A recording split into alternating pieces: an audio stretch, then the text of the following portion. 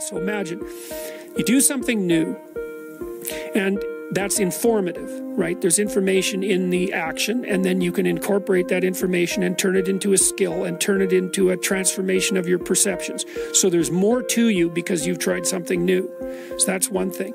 But the second thing is, and there's good biological evidence for this now, that if you put yourself in a new situation, then new genes code for new proteins and build new neural structures and new nervous system structures. Same thing happens to some degree when you work out, right? Because your muscles are responding to the load, but your nervous system does that too. So you imagine that there's a lot of potential you locked in your genetic code. And then if you put yourself in a new situation, then the stress, that's the situational stress that's produced by that particular situation, unlocks those genes and then builds new parts of you.